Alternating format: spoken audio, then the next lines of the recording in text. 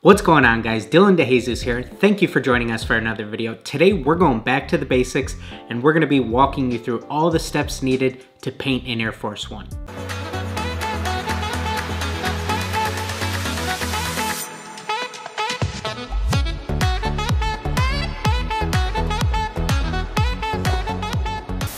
So we have some exciting news to share with you guys. Coming early spring 2020 here in Chicago, we will be having our first in-person 2-day long course where we'll be covering everything custom sneakers. So stay tuned for details on that.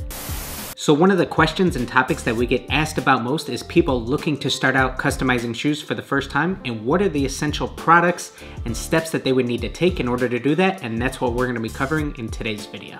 We're also going to be giving these away, so stay tuned later in the video for details on that. Now let's go ahead and quickly touch on some of the materials that we'll be needing to do our first custom Air Force One. Our prep materials, which will include various grits of sandpaper, Scotch-Brite Pads, Angelus deglazer or acetone, and cotton balls. Then for the painting portion, we're gonna need our Angelus color of choice, my favorite product, Duller, Angelus 2 Soft for painting the sock liners and dyeing our laces, and then our matte acrylic finisher. Then I'm also going to be using this 5-piece brush set from Angelus, which features a lot of different brushes, perfect for a project like this. Before we get into actually working on our shoe, I want to make sure to touch on the importance of following the correct process for painting your shoes and using the right materials along the way. When I first started out customizing shoes in 2011, there really wasn't any tutorials on YouTube. I distinctly remember there was one video of a guy painting a pair of Air Force Ones, and I very vividly remember him saying that if you don't prep your shoes, you're gonna paint them, spend all this time doing them, walk down the street, and then you're gonna have cracked shoes by the time you turn around and come home. And me being me, thinking that would never happen to me, decided that it wasn't that important for me to prep my shoes the first time around. It didn't matter if I used the right products or whatnot. It would never happen to me that my shoes would crack. As long as I paint them correctly, they'll be fine. Oh my goodness! But that is just absolutely not the case. It's very important that you follow the right steps along the way and right away start out using the right materials. Don't move into using cheap craft paints right away because they're just not gonna hold up. They're not built to last on leather. So following the right steps, using the right materials, all of these things are gonna go a long way. They're gonna give you a head start on making a great premium product. So now that that's all out of the way, let's go ahead and get things started. So we're gonna go ahead and get these unlaced right before we move into our prepping. I like to think that I have a 3-step process when it comes to prepping. That's gonna usually include sanding almost any surface that I'm gonna work on. I'm gonna do some Scotch-Brite Pads to really scuff it up, and then I'm gonna clean everything up with a little bit of acetone and cotton balls. So with our sanding, I like to start things off with a 400 grit, move into a medium 800 grit, and then finish everything off with a really fine 1500 grit sandpaper. All of these sandpapers can be purchased in larger sheets and then cut up to fit on a hand detail sander, which will save you some time, a little bit less elbow grease, but we're gonna be doing all of these by hand today. So let's go ahead and start off with our 400 grit sandpaper. We're gonna be doing this on every surface that we're gonna be painting, which is essentially the entire upper of these. My recommendation is that you try to sand in a smooth circular direction. So I like to go around each shoe about 3 times with each of my different grits of sandpaper. You'll start to see here on some of the panels, the white leather actually starts to turn a little bit of a light gray, and that is okay, but it's not a guarantee on every shoe. Each one's gonna be different. It's not even the same on every single panel that you can see here. But that is essentially something that sometimes happens once we start to really rough up the surface and give the shoe something to bite onto. So that can be a good thing for you guys. You'll also start to see on some of these panels we have a little bit of frayed stitching, and that is something that happens from that sanding process, and it is completely okay. Sometimes you need to weigh the cost versus benefits of having some frayed stitching in a clean, durable custom, or trying to keep your stitching perfectly intact but not scuffing up the surface enough for the paint to actually be able to bond to. So a little bit of frayed stitching is not something anybody's ever gonna notice, and I'm always gonna put the utmost priority on making sure that we're creating the most durable custom possible. Now let's go ahead and move on to our 800 grit sandpaper.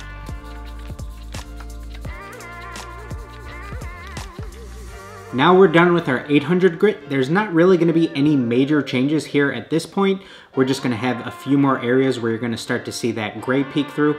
but now we're on to our last and final 1500 grit sandpaper. Alright, so now that we're done with our 1500 grit also, I'm going to go ahead and try to show you guys some images on the screen of what these look like. Now, every single pair that you work on, even each Air Force from one pair to the other is going to look a little bit different.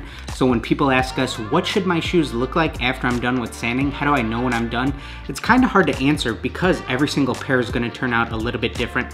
But as long as you know you're spending the right time, that's kind of the most important thing. So my super rough estimate is that you're going to want to spend about 10 minutes or so with each grit of sandpaper. So if we're doing 3, that means we're going to spend about 30 minutes prepping just one pair.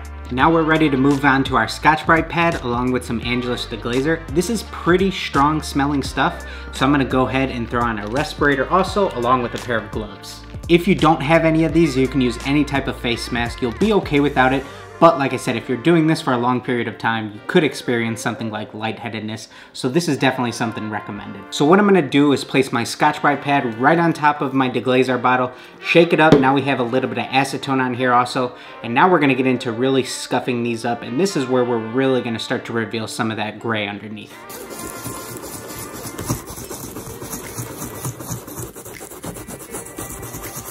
Now after really scuffing these up with our Scotch-Brite pad, you'll see even more of that gray is peeking underneath our leather. It's going to be different panel to panel, and that's completely okay. But now we are ready to go ahead and clean up all of that green residue left behind and any of that sandpaper residue. How we're going to pick all that up is with a little bit of cotton ball mixed with our deglazer again also. So let's go ahead and move into that.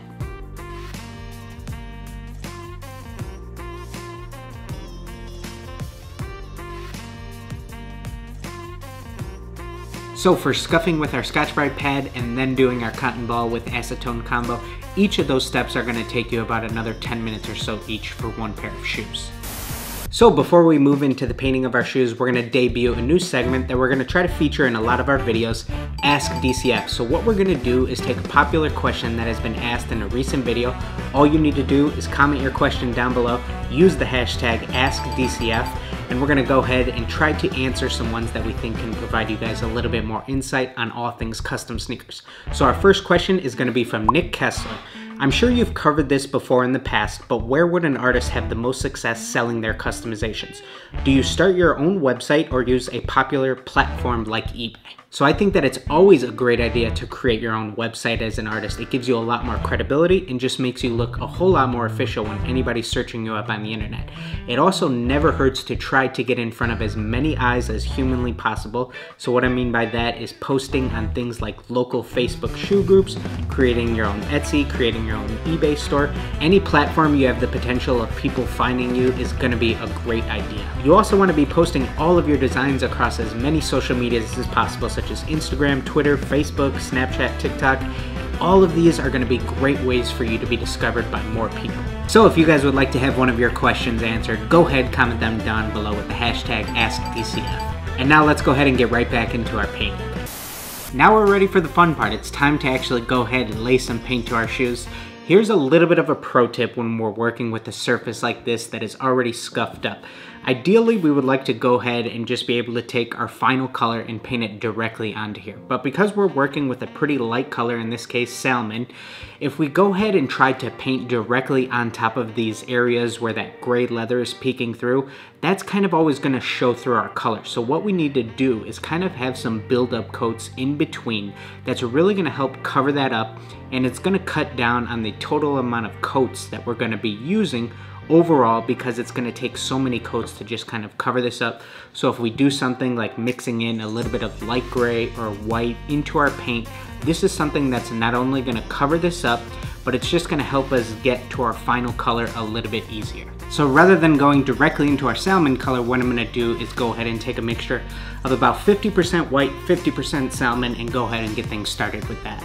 So here's our salmon color, and here's what our base coat's color is gonna look like. It's just a lighter shade, but it's gonna help cover up some of those other areas. So as you guys can see, I'm also not using any tape at the moment. Air Force 1 soles are really easy to clean up in the case that you do get any paint on there. However, if you do want my recommended tape that I use on basically every pair of shoes, I like to use the green Scotch 2060 tape. We will have that linked in the description if you are interested. I think a lot of other tapes that you see, kind of the stuff that you could pick up from Home Depot, the beige Scotch masking tape, you end up getting a lot of that residue left behind, especially on midsoles like Air Force One. So that's why I like that green Scotch 2060. You don't get any of that residue left behind. So to use or not use tape is just going to be a personal preference on how comfortable you feel using and guiding a brush along the midsoles. So as you guys can see, I'm using really thin coats. I'm not applying a lot of paint, and I'm making sure to spread it out as much as possible. It's going to be all about thin coats.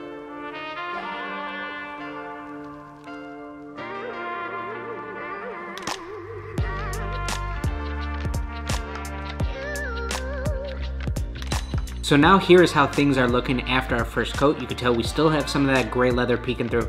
That's okay, not everything is gonna get covered up on our first coat, but this also tells me that we're not ready to move into our final color yet. You're not gonna cover up stuff easier with your final color, so make sure that when we have these lighter primer base coats, that's when we're really trying to cover up all of that gray scuffed up leather underneath. So we're gonna go ahead and do another one of these base coats. Also, my typical recommendation for time between coats is gonna be about 15 minutes or so.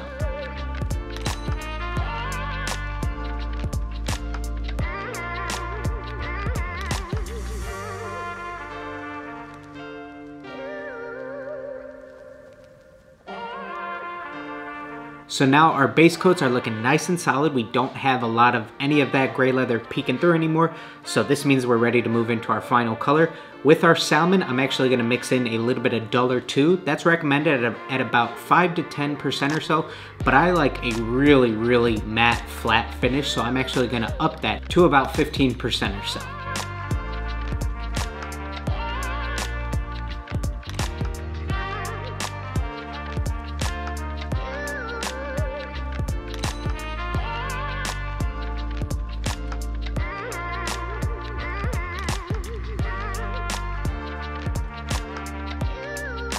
All right, there we go. Salmon toes looking nice and done. All of that took about 6 really light coats. 4 to 6 is typically the common range for a lot of colors.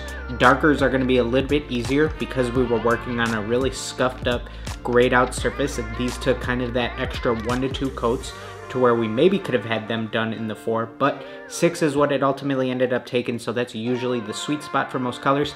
Now we're ready to move on to our navy blue for the back half of these.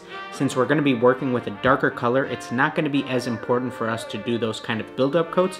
However, it never hurts, but colors like navy blue, black, dark gray, those are going to cover everything up nice and easily. So as you can see, we got a little bit of our salmon color onto this white panel here, but because we're going to be covering these up with navy blue, that's going to cover this up real easily. So I always like to start with my tougher color first, and I'm going to go ahead and get into our navy blue. Same thing as before, guys. It's going to be all about using nice thin light coats. You're not going to get everything covered up in one coat. You want to make sure to do some really nice thin ones, and then you're just going to have a more durable product.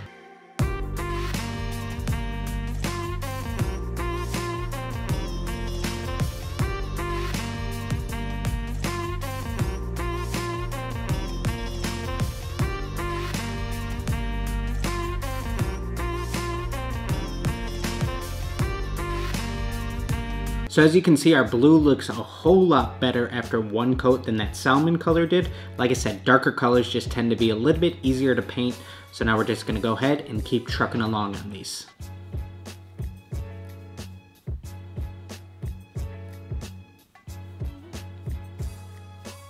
All right, so that was 4 nice and easy light coats of our dark blue color. And one thing that I want you guys to take note of is this area here, the piping where the blue panel is gonna meet our salmon panel, and I leave it a little bit unpainted near where the 2 panels meet, because then I'm gonna go back with our detail brush, a little bit smaller of a brush, and just go ahead, paint that blue, all of that piping. This way I can have that clean factory edge look. Now that all of our leather panels are done, we're gonna go ahead and move into our sock liner and behind the tongue.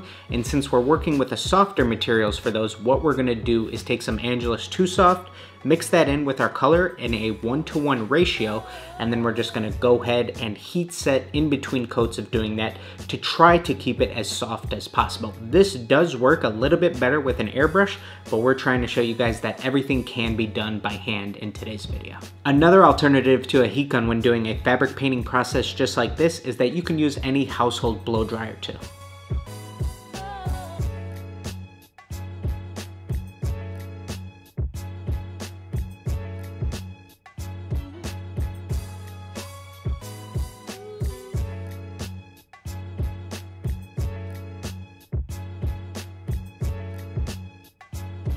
It's also going to be really important that you try to make sure that you are painting every single nook and cranny on the insides of these shoes.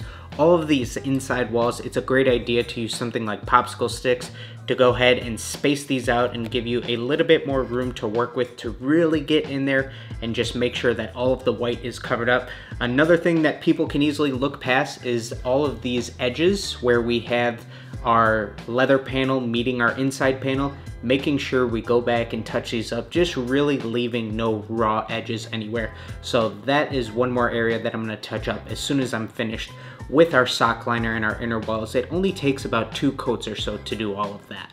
So now that we have our sock liners drying, we're ready to move into our Nike Air branding, which is gonna be on our tongue tag and our back tabs here.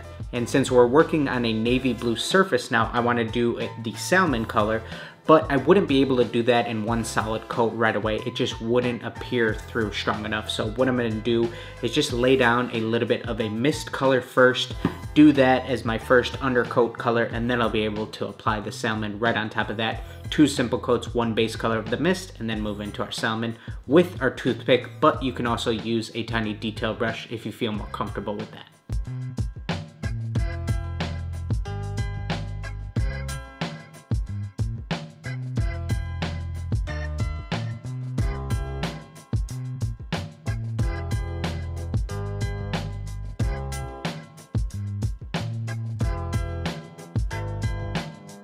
So another great spot where our toothpick is going to come in handy is right where our panels meet the midsole. You can go ahead and scrape off any excess paint that you've got onto the midsole. Comes off super easily. It doesn't leave behind any discoloring or anything like that. So your toothpick will definitely come in handy here. Now we're gonna go ahead and add a salmon color outline around our swoosh. It's also going to be really important to make sure that you're trying to get every single edge of this swoosh, leaving no edge behind. Painting is all wrapped up, and the last step that we took was we went ahead and dyed a pair of laces the exact shade of blue we used on this colorway. So if you're interested in seeing a full video on how you can dye a pair of laces any color, go ahead and check out the card we're going to throw up on the screen here. Alright guys, so we felt it was time to give back to our toothpick gang, so what we're going to do is hook one of you guys up with a full Angelus starter kit. This is going to be everything you need to get going and doing your own pair of Air Force Ones. It's going to come with 3 different colors of paint, 1 ounce each. That's enough to do a full colorway just like this.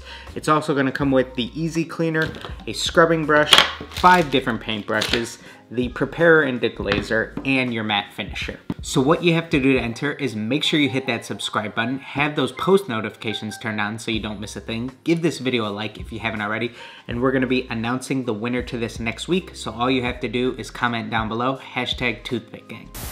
Now we're on to our last and final portion of Any Good Custom. Now we're gonna be talking about finishers, and I'm gonna walk you guys through some of the most common ones that you'll see within our industry. So we have the Angelus Matte Finisher.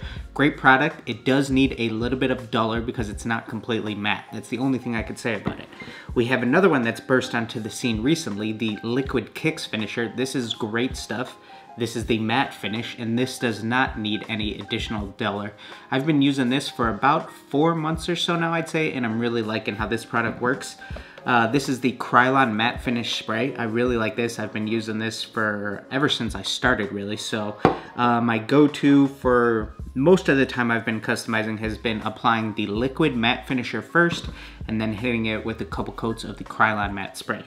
Then we also have Raleigh Restoration's Scratch Resistant Finisher. Now, this is a great product. However, I think that it can be misused commonly, and a lot of people think that you can paint midsoles on Air Forces. Even if it is scratch resistant, that doesn't mean that somebody can actually put their foot in here and go for a walk with these when they actually get put under force and stress.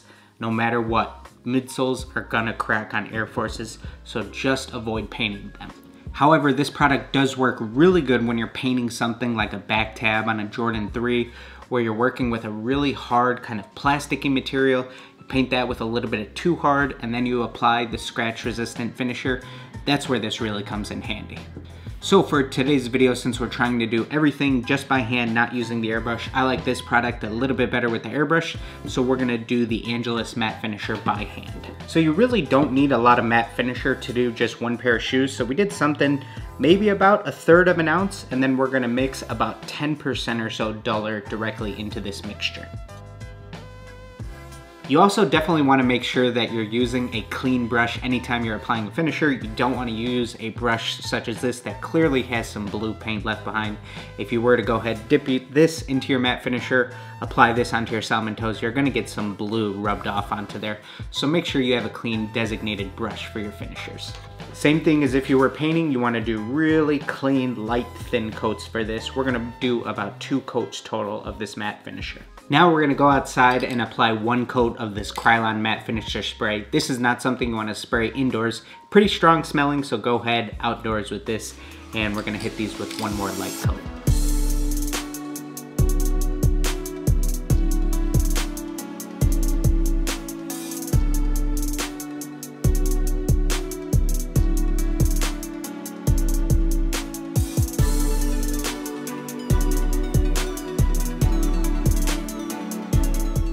Alright guys, you made it this far. We are now at the finish line for this pair of Air Force Ones. I love how this salmon toe colorway turned out.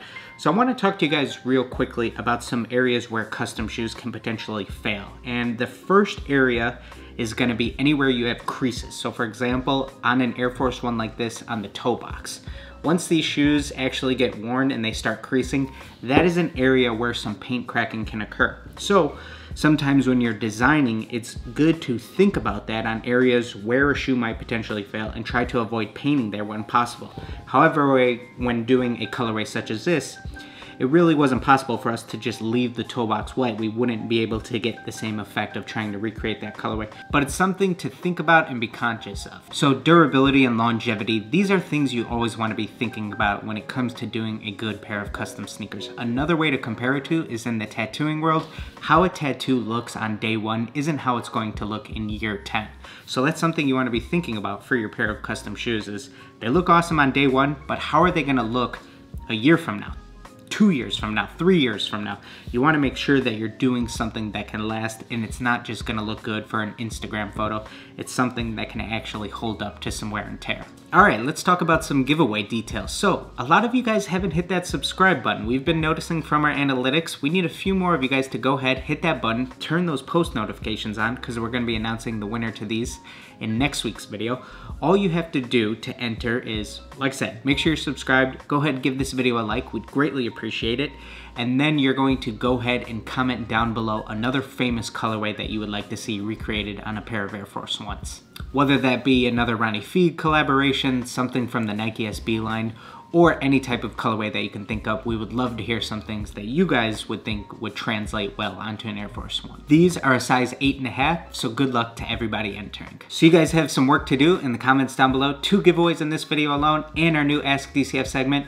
Look forward to seeing you guys in that next video.